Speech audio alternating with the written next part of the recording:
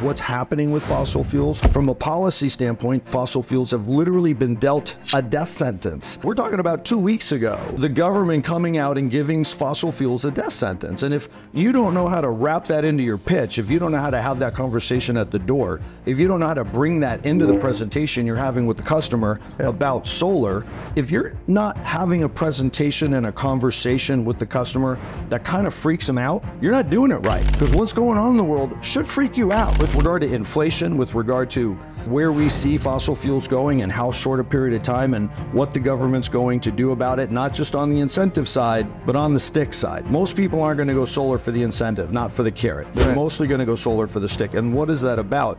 Can you help a customer see that or just feel it, physically sense this stick coming? And what does that mean for them? Now it's time for you to provide the service. What's the service? Helping them receive the benefits of solar and having that process start today, because tomorrow is too late.